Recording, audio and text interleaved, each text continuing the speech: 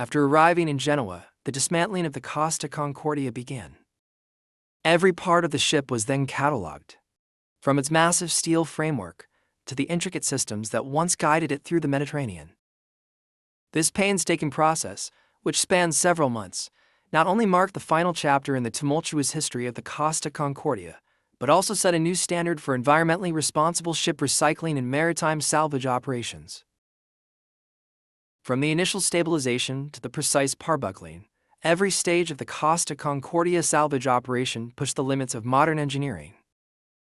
Advanced techniques like constructing an underwater false bottom, fixing buoyancy-enhancing sponsons, and employing strand jacks to rotate the vessel were executed with surgical precision.